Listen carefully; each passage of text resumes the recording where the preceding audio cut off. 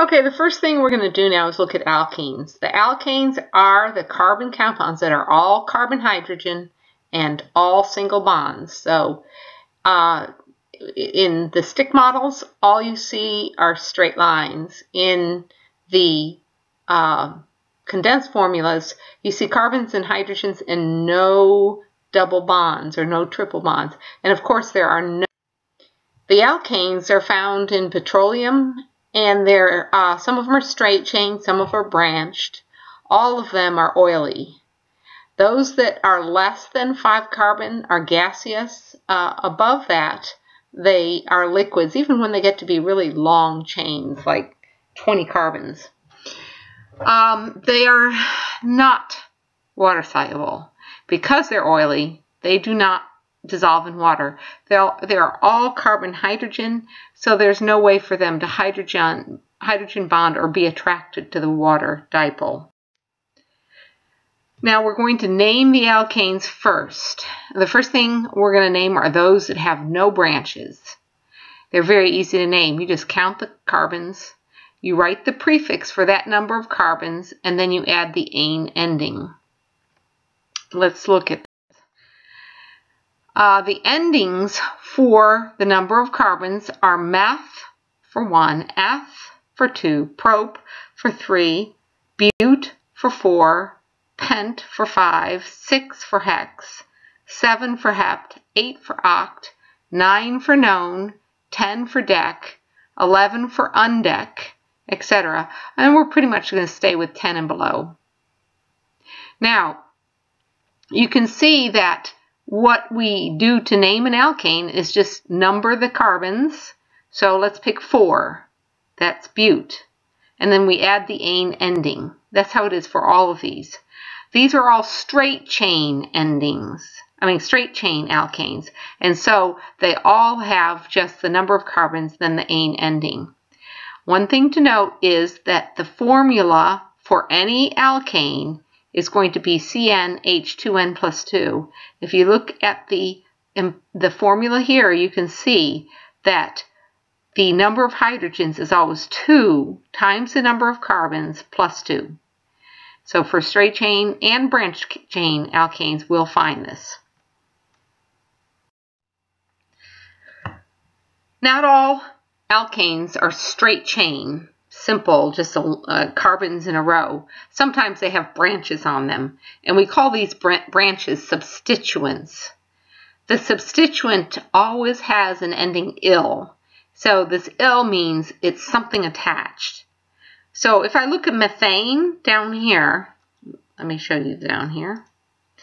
If I look at methane down here, you see it's 1 carbon, so we use the prefix meth for the 1 carbon, and ane ending to say this is an alkane. But if we attach it to something, so this is where it would be attached to something, we call this now meth for 1 carbon, but -il because it's attached. There's some common names for compounds where you see the methyl. For instance, methyl alcohol and methylamine. These, it's just, you can see here's the methyl group. And that's why it got that common name. Here's the methyl group. Each of these methyl groups are attached to either an alcohol functional group or an amine functional group. And so these common names grew early. R is any carbon chain. Whenever we want to indicate a carbon chain and we're not really concerned about what's in that chain, we just want to say it's a carbon chain, then we write R to represent that carbon chain. So a fast way of indicating an alcohol is ROH. It just means it's some kind of carbon chain with an alcohol group on it. The aldehydes are written as RCHO, either with a double bond in there or not. Both indicate aldehydes. And so again, this is just any carbon chain to which this aldehyde group is attached. Alkenes could be written like this. A carbon chain over here and a carbon chain over there, and there's a double bond of the alkene. Here's an amine formula. Any carbon chain with an amino group. So let's look at how we would name these alkyl groups. Notice it's like alkane but ill, so it's attached. So these are carbon chains that are attached to something. 1 carbon, meth, attached, so methyl. 2 carbons, and it's attached, so F for 2 carbons, ill for attached. 3 carbons, prop, ill for attached. 4 carbons, bute, ill for attached. 5 carbons, pent, ill for attached. Now they're showing you here the common name for that amyl for the pentyl group. That's really not used very much. But you can see here, these are some abbreviations we often will use to indicate those chains. The PR and BU are not used very much, but ME and ET are used a great deal for indicating methyl and ethyl because those substituents are extremely common. Okay, now we're going to identify primary, secondary, and quaternary carbons. This is basically classifying the carbon by how many carbons are attached to it. If we have a carbon at the end of a chain, there's only 1 carbon attached, so we call it a primary carbon. If we have a carbon in the middle of the chain, then there's 2 carbons attached, and we call it a secondary carbon. If you have a carbon with 3 carbons attached, we call it a tertiary carbon. Then a carbon that has 4 carbons attached, well, that's called quaternary. And so we'll use these terms again later on. It's good for you to learn these terms right now. Primary, secondary, tertiary, and quaternary. These are the symbols used for primary, secondary, tertiary, and quaternary.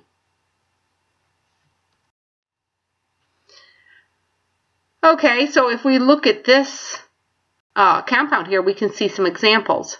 This carbon has 3 carbons attached, so this carbon right here is a tertiary carbon. This carbon right here has 1 carbon attached, so it's a primary carbon.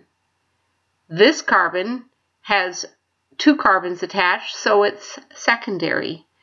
Now, if you look at this, they're identifying the hydrogens as primary, secondary, or tertiary, and that holds true. Any hydrogen that is on a tertiary carbon is a tertiary hydrogen.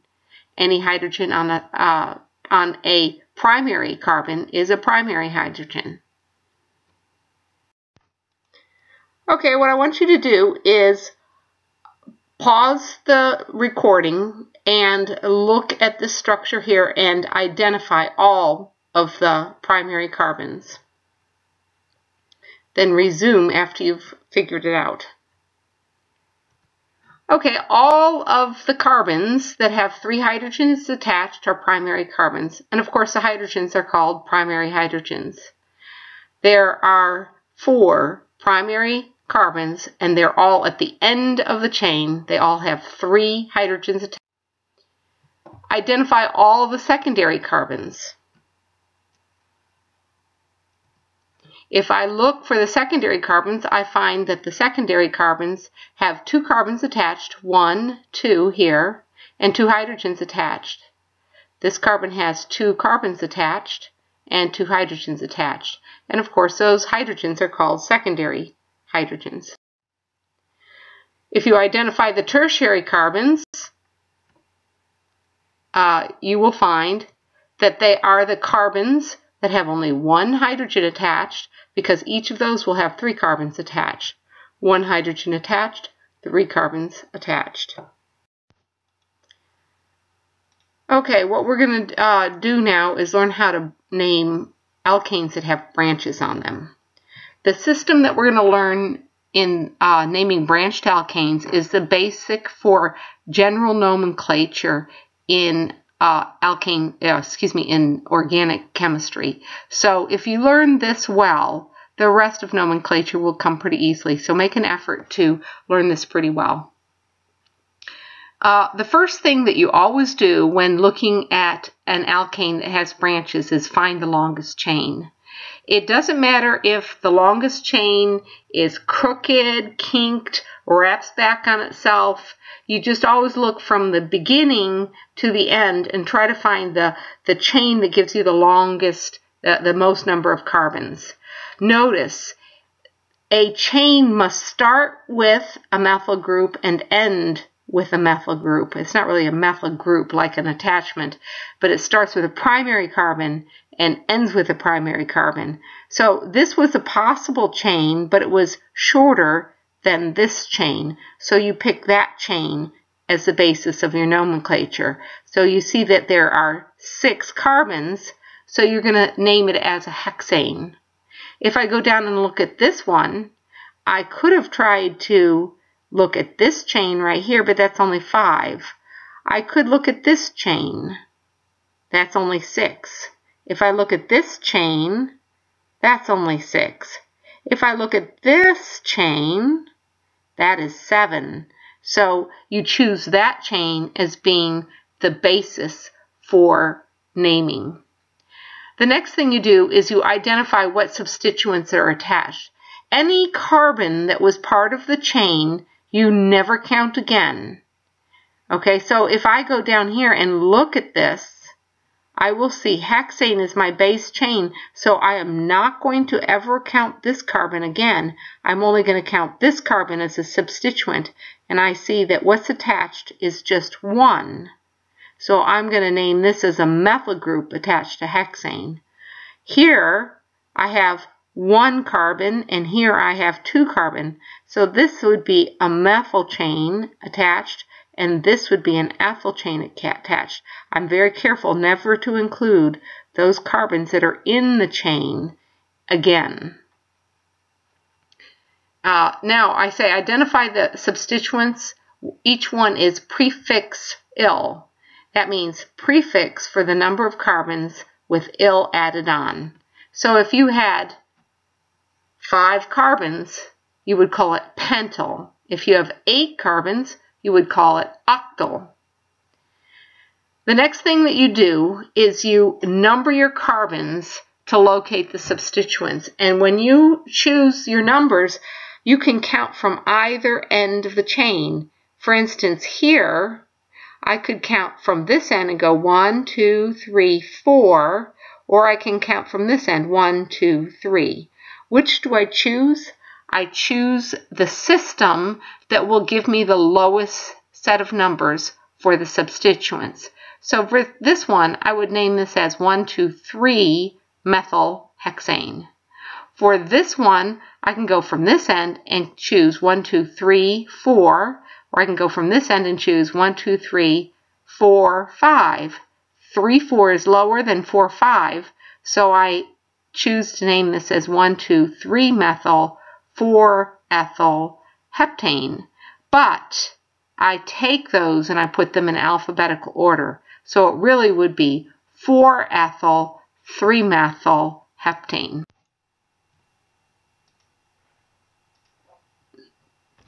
Okay. How do you choose a numbering system? First, always make sure you have the longest chain. That's really the key to naming compounds, is finding the longest chain first. And so when you go and you look at these molecules, let's go over here to this one.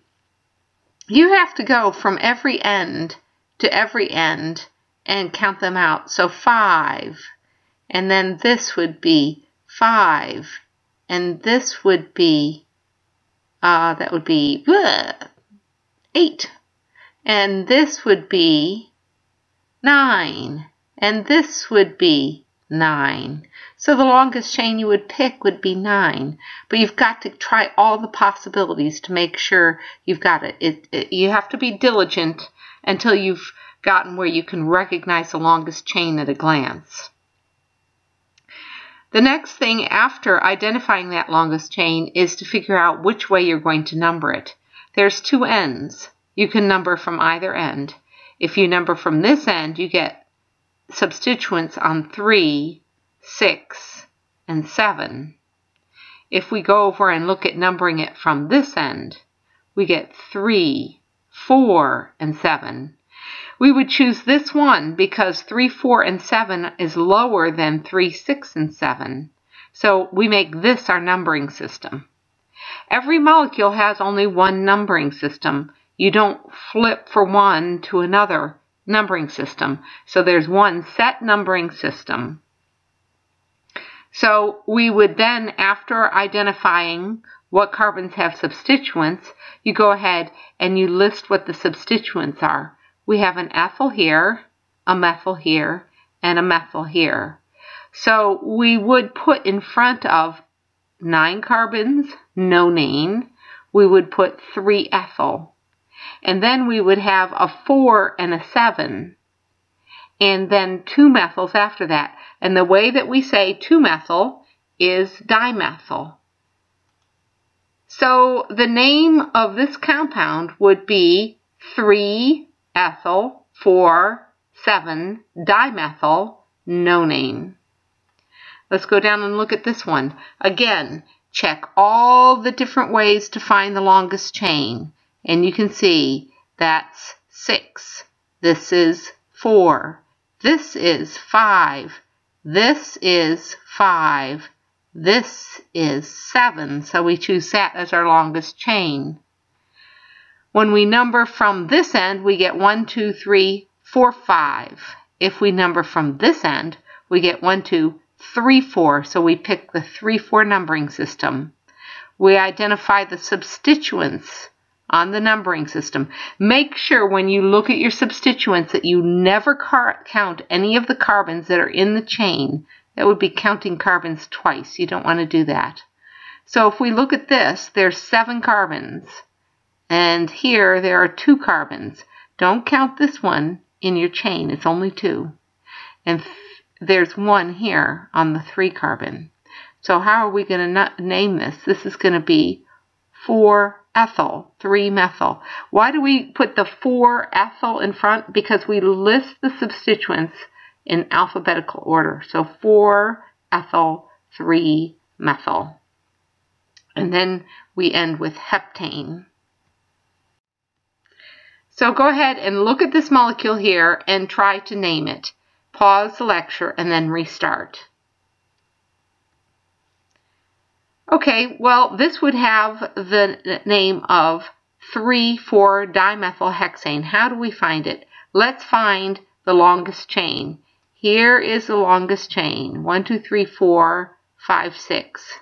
We can number it 1, 2, 3, 4, or we can number it 1, 2, 3, 4. It doesn't matter. You get the same name from either end. There are 2 methyl groups. This is a substituent and this is a substituent. So there are 2 methyl groups, so we say 3,4-dimethylhexane. Go ahead and draw 2,3-dimethylpentane.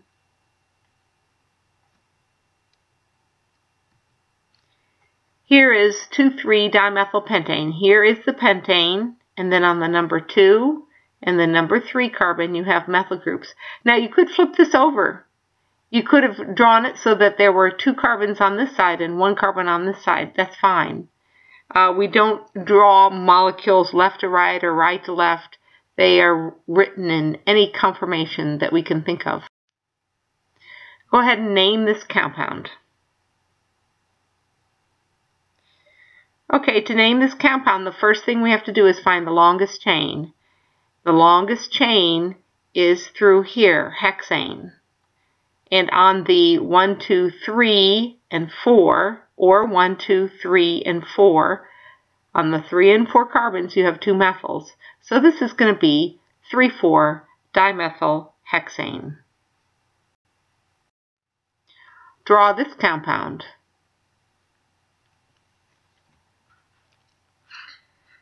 Okay, to draw 2,2-dimethylbutane, the first thing you do is draw 4 carbons in a chain. And on the 2 carbon, you would have 2 methyl groups. So here are the 4 carbons in a chain. And on the number 2 carbon, it could have been this carbon instead if you wanted. On the number 2 carbon, you have 2 methyl groups. Okay, so which of the following is the 3-methylbutyl group? Okay, to name these, let's just go through and name each of these, and maybe you'll get the hang of how you name these attachments. How many carbons are in this chain? In this chain you have 5 carbons, so the name of this substituent is pentyl. If I look at this chain, the longest chain is 1, 2, 3, 4, and there is actually an extra methyl group attached to this carbon right here. The way that we number that extra methyl group is we're going to call this methyl-butyl. So 1, 2, 3 from the attachment end. So we call it 3-methyl-butyl. If I look at this substituent, you can see the longest chain of the substituent is 3 carbons. And on this carbon here, you would have an extra ethyl group. So how are we going to name this? Well, the longest chain is 3, so we call it propyl. And then on the number 1 carbon, that's the carbon, the number 1 is the one that is closest to being attached. The number 1 carbon has an ethyl group on it, so we call it 1-ethyl-propyl. This this substituent is a 3-carbon chain with 2 methyls attached. So we're going to call this propyl, and then the 2 carbons are attached to the number 2 group. So we would call it 2,2-dimethyl-propyl.